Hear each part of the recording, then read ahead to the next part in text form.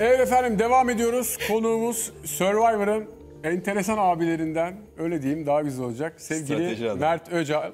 Yani o strateji olayını soracağım diye. Yani ne düşündü orada, doğru mu yaptı falan. Sizin de Mert'e sorularınız varsa efendim Twitter'dan Survivor Panorama final hashtag ile sorularınızı bekliyoruz. Birazdan bakacağım. Mert hoş geldin. Hoş bulduk. Nasılsınız? Selam, teşekkür ederim. İyi, sen nasılsın? Nasıl gidiyor? Böyle şey abi, bütün kafa panorama arkadaşlar burada şu anda. Fazla sıkıştırmasınız herhalde. Yok. Bak ben şöyle bir kronolojik sıra yapacağım. Bu arada İhsan burada, onu da söyleyeyim.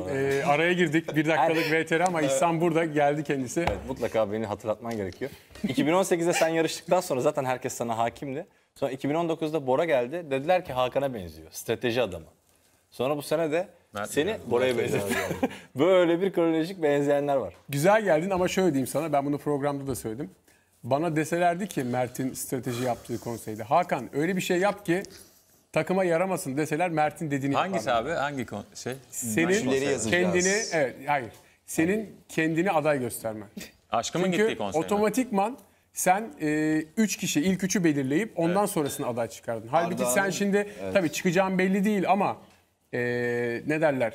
Daha önceki haftalarda 1. veya 2. olduğun için eğer kendini saklasaydın bu sefer ilk 3 değil, ilk 2 koruma altında kalacaktı. Sen ilk 3'ü kitledin bu hareketle. Doğru söylüyorsun ama ben o hafta içime doğdu. Ben dedim ilk 2'ye girmem bu hafta dedim. Hani böyle bazen hissedersin ya, ama girdim. Yanlış olmuş. Peki aklınızda ne vardı bir anda orada? O konseyde böyle değiştiriyoruz gibi bir şey oldu sanki. Ya bir şey diyeceğim. Tam ne vardı da nasıl bir değişiklik yaptınız? Neydi? Hangi? Hiç hatırlamıyorum. Ardağan'ı eleriz diye, yanlış hatırlamıyorsam, biz kendi takımımızdaki güçlü isimleri çıkaralım dediniz. Aynen ondan. O hafta. Biz o hafta ne patlattı? Aynen öyle. Ardağan'ın o hafta SMS birincisi olması kimsenin düşündüğü bir şey değildi. Ardağan SMS birincisi olunca aşkım patladı. Ben de SMS birincisi oldum ya da ikincisi. Aynen. Ama Ardağan olmasaydı, orada başka biri olsaydı o zaman şansımız daha yüksek. Şimdi biraz sert bir soruyla başlayacağım. Çünkü şu an Twitter'da en Abi gerilmeyelim ne olur. Ben artık yumuşamak istiyorum. O kadar yoruldum ki böyle. O kadar son böyle beni yordular ki. Son gün biliyorum. Tamam, son gün. Ama şöyle bir şey var. Genel bir kanı var seninle ilgili. Barış'la Mert'in alıp veremediği nedir? Hiçbir şey. Aslında bunu yüzleşmeye de Siz çıkınca Barış'ı konuk alacaksınız değil mi buraya? Şampiyon olursa alacağız. Ya olsa da olmasa da her şekilde... Survivor'ı ikinci bitiren hiçbir zaman Survivor Panorama'ya da çıkamıyor. Şampiyonun hikayesine de çıkamıyor. Eğer ikinci olursa Barış, o zaman İkinci olan gözükmüyor. Hadi ya. İkinci olanı hiç görmüyoruz biz. Ya eğer Barış'ı buraya konuk alırsanız, Barış gelirse abi buraya, Barış'a sorarsınız. Zaten buna en doğru cevap Barış verir. Benim Barış'ta hiçbir derdim olmadı hiçbir zaman. Bak, bir tane tartışmamız oldu bench'te. Zaten o olayı da böyle bir göz göze geldik. Dedi ki ne yapıyoruz biz? Hani kamera önünde falan, hani ne gerek var? Aramızda hemen o anda çözdük. Zaten seremonide çözdük. Röportaja falan da bir şey kalmadı yani. Adaya gittiğimizde hiçbir sorun yoktu. Oradan herkes böyle, Barış fanları nedense orayı böyle bir o kadar büyütmüşler ki, ben ne fark ettim biliyor musunuz? Bizim içeride, daha doğrusu bütün yarışmacıların içeride yaşadığı karşılıklı sıkıntılar orada çözülüyor ya da belli bir limitte, ama dışarıda onların fanları olayı 3. Dünya Savaşı'na çeviriyor. Ya adam orada çözmüş zaten durumu. Yani herkes abisiyle, kardeşiyle, arkadaşıyla kavga eder. Ama dışarıda o iş bir kan davasına dönüyor. Bunu niye yapıyorlar anlamış değilim. Senin tepkin ona mı yani? Mesela geçen gün senin bir tweetin vardı. İşte tabii canım, benim Barış'ta yapalım. bir derdim yok. Ben açıyorum sabah, haberleri okuyorum Twitter'dan. Instagram'a giriyorum, işte bakıyorum ne olmuş ne bitmiş. Abi Barış fanları dışında bir şey yok ki. Kudurun, bilmem ne, hakaret, kardeşime, anneme, kardeşimin eşine. Ya yeğenimle fotoğraf koydum, çocuk obez mi diye yazmışlar. Ya kardeşim biraz terbiye ya. Biraz terbiye. Benim adamla bir sorunum yok. Bunların yüzünden sanki bir sorun varmış gibi. Bu Barış'ın fanları değil. Bu herkesin fanında var bunlardan. Yani bende yok abi. Yok. Arada 1-2 tane vardır. Ben ne yapıyorum biliyor musun? Ben seni eleştirdiğim gün Mert'in fanından da benzer şeyler geliyor. 1-2 tane vardır ama o kadar değil. Cemal'i eleştirdiğim gün Cemal'in fanından da geliyor. Bu her yarışmacının maalesef fan gruplarında olan kişiler. O zaman benim o atanlara da buradan söylüyorum abi. Yani yapmasınlar abi. Bunu genellememiz lazım. Yani onun fanı bunun fanı değil. Bunu yapan fanlara, yani bunu böyle aşırı böyle tam tersi, genele vurmamamız lazım aslında. Az bir kitle çünkü onlar bence. Hayır. Daha genellememiz zaten bütün yarışma. Yok genel sosyal mesaj olarak diyor yani, herkese öyle değil mi? Yani herkese tek bir kişinin fanı bunu yapıyor gibi değil de bu maalesef. Ya yarın öbür gün ben bir yarışmaya katılayım. Katılmayayım ya. Şu an bile var yani beni bir iki seven. Sen mesela benimle ilgili sosyal medyada bir şey yap. Affedersin, belki o bile sana bir şey yazacak. Evet. Maalesef böyle işte fanatizm kötü bir şey zaten. Biri şöyle bir şey yapmış holiganlığa zaten. gerek yok abi. Bu şey değil ki, çok pardon, kavga değil ki. Tabii değil. Biz hatta yani farkındaysanız bizim bu sene ünlüler takımı olarak yapmak istediğimiz en başından beri işin böyle kavga, gürültü, stres boyutundan alıp daha eğlenceli, daha geyik, daha komik, insanların böyle keyifle izleyeceği bir şeyler yapmaya çalıştık. Öyle çok büyük kavgalar da olmadı farkındaysanız. Peki tersten sorayım soruyu. Barış'ın fanlarının seninle derdi ne sence? Onu bir anlasam zaten. Eleneli 1,5 ay oldu. Hala ben her gün sanki yarı Bir şey görmüşlerdir belki. Anlatabildim mi? Hani bak tersten soruyorum şu an. Bak. Bilmiyorum abi, bir anket başlatalım. Ya bence şu o dönemde genelde o takımda söz sahibi kişi sendin. Bu arada çok pardon, bir şey söyleyeceğim. Çok özür dilerim. Barış'ın fanlarından beni sevenler de var ha. Var, ama evet. gizliden atıyorlar. DM'den atıyorlar. Kalpler atıyorlar. Abi biz seni çok seviyoruz bilmem ne. Hani böyle bir grup da var. Aynı kişiler Ve normalde. çok holigan bir grup da Bence var. en Yapmasalar daha iyi. Hiç gerek yok. Yani. Holiganlık o zaten. Fanatizm güzel bir şey değil aslında. Bence sorun şu. O dönemde hep söz sahibi genelde sendin. İşte taktik yapıyordunuz. Bir şekilde orada senin sözün geçiyordu. Oyun alanında bir şekilde yönlendiriyordun insanları. Barış şimdi o takımla, senin de bünyesinde olduğun takımla problem yaşayınca bence günah keçisi olarak seni seçmiş olabilirler. Valla ben Barış'ın annesiyle de konuştum. Buradan da selam olsun. Arzu Hanım'dı değil mi? Arzu Hanım'a selam olsun. Evet. Ona da söyledim. Benim hiçbir zaman hiçbir derdim olmadı. Ben Barış'ı da severim bu arada. Ben dışarı çıkınca ben de anlamadım. Niye bu kadar böyle iki sanki düşmanmış gibi bir izlenim yaratılmış dışarıda, bunu anlamış değilim. Ya niye bir derdim olsun ki ayrıca? Bir şey yazmış. Yani Ben yakalamadığım için soruyorum da. Bence de. Sen böyle Barış'ın arkasından bir böyle dalga geçer gibi konuşmalar ve bakışlar falan atıyormuşsun. Bir şey diyeceğim. Benim de arkamdan Konseyde dalga olan geçerler. bir şey. Ne var ki bunda? Yani siz arkadaşınıza espri yapmaz mısınız ya? Dondurma mevzusu var bir tane konseyde. Ya ben birinin dondurmasını yesem, karşı taraftan da biri bana espri yapsa gülerim ya. Ya bu şey değil ki, küfür etmiyorsun. Kötü bir şey söylemiyorsun. Adamı hani karakterine bir şey söylemiyorsun. Ya geyik muhabbeti dönüyor orada yani.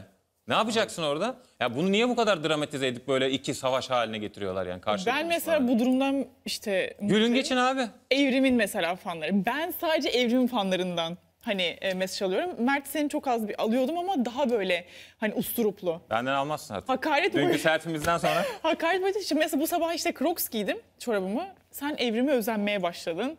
İşte sen şöyle Yazıyorlar. kıskanıyorsun, şöyle böyle falan. Yazıyorlar. Yani bir tek sende olan bir şey değil. Hepimizde olan bir şey. Evet, güzel. Keşke olmasa ama ya. İyi ki giymişsin o terlikleri. Çok Evet, seviyorum terlikler ya. çok güzel. Ya çünkü insanlar şey için izlemiyor ya. Yani baktığında böyle yani biz şunu yapmaya çalıştık. Hani böyle hep bizim ülkemizde mesela ve dünyada da aslında var, böyle kaosla beslenen toplumlar var ya. Ya oradan beslenmesin insanlar yani. Espriden beslensin, şakadan beslensin, ne bileyim güzel bir şeylerden beslensinler. Bizim amacımız oydu bu sene. Ama yine böyle dışarıda iş başka yerlere kaymış. Bak şimdi biri şey yazmış. Barış fanlarına sesleniyorum. Mert'e gizliden biz seni seviyoruz yazan hanginiz lan yazmış. Ya daha dün yazdılar evvelsi gün ya. İşte, Yakalansın. hatta o şeyler var ya böyle. Deşifre etme, ayıp olur şimdi. Şey var ya, bar mer mi? Mer bar mı? Hani böyle iki dizi şey fanı gibi birleştiriyorlar ya. Öyle birleştirmişler ya. Birleştirsinler mi? Merbarlar var mıymış? Bermar mı? Ne Ne oluyor? oluyor? Merbar oluyor. Peki bir şey soracağım. Barış'la bir sıkıntı yaşamadık diyorsun. Evet. Barış'ı seviyorum diyorsun. Yani Herkesi seviyorum ben. Niye inanmıyorsunuz? Sevmediğim bir Allah'ın kulu yok. Hayır, Niye Sakatlığına sevmiyorum? sorun şu. inanmamışlardı. Neden peki? Belki adada çok az şey paylaştığın bir Cemal Can'ı destekliyorsun. Ben de bunu merak ediyorum mesela. Hani Barış'la geçirdiğin bir 40 gün var adada. Ben normalde şöyle bir tweet attım yarışmada eğlence. Bana biri bir şey demiş. Ben dedim ki arkadaşlar hakkaniyet olsun diye ben yarışmadaki arkadaşlar için destek tweet'i atmam dedim. Yani tarafımı belli etmem dedim. Çünkü etik olmaz. Herkes dedim hani hakkı neyse kazansın. Şimdi geçiyor diyorlar. Sen böyle dedin, niye bu tweet'i attın? Niye attım biliyor musunuz? Beni çıldırttılar çünkü. Demin dediğim gibi açıyorum telefonu, göreceksin, kuduracaksın, küfürler, kötü sözler, ona hakaret, buna hakaret. Ya kardeşim ben elendim ya. Beni bir salın ya. Ya bir salın beni yani. Benim size bir işim yok ki. Kim kazanırsa kazansın. Evet. Kazananı, ben bunu daha önce Panorama'da hatırlamıyor musun? Söyledim. Dedim ki şampiyon olursa Barış, gideceğim alnından öpeceğim dedim. Sarılırım, tebrik ederim dedim. Benim kötü bir niyetim yok ki kimseye. Niye taraf tutayım?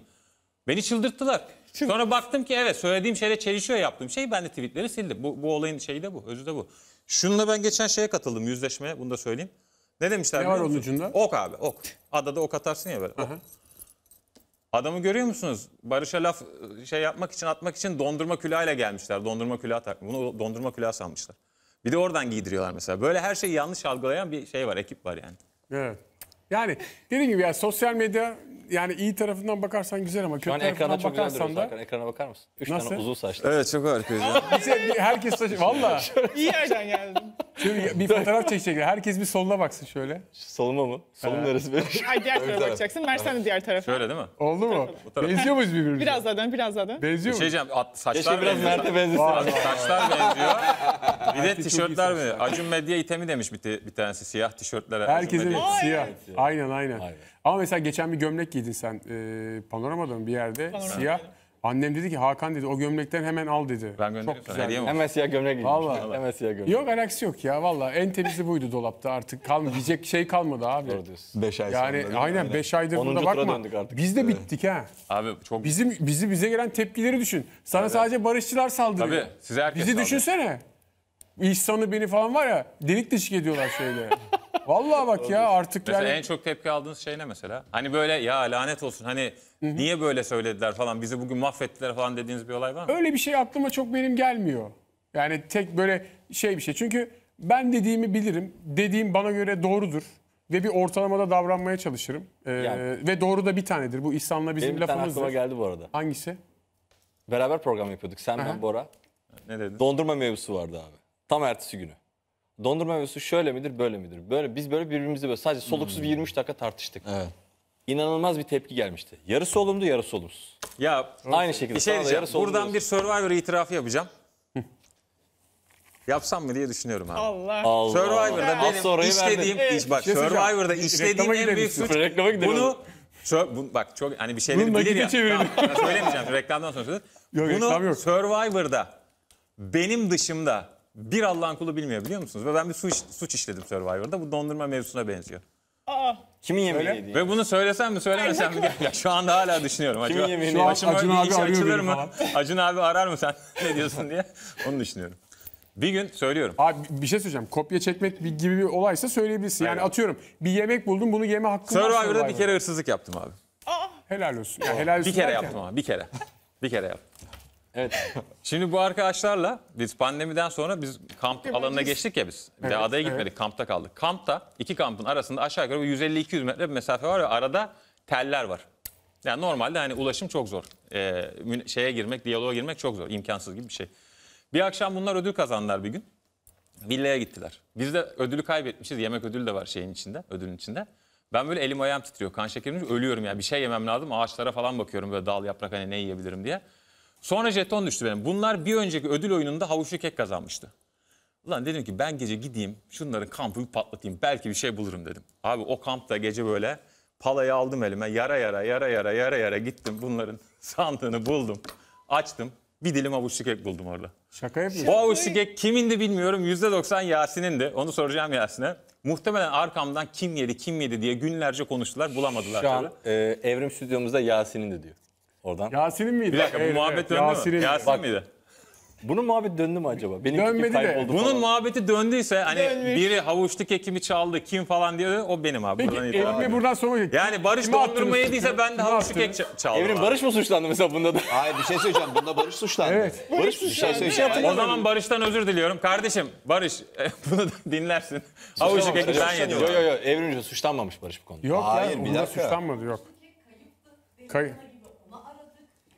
Evet Evrim diyor ki Ben yedim. deli dana gibi Ben havuçlu patlattım. keki O aradık akşam diyor. adada uyuduğum en güzel uykuyu aldım. Evet biliyor şu an hırsız Mert Twitter'da hashtag oldu arkadaşlar. musun? Şaka yapıyorsun. Sen var Tabii ya. fena. Sen var ya. Vay.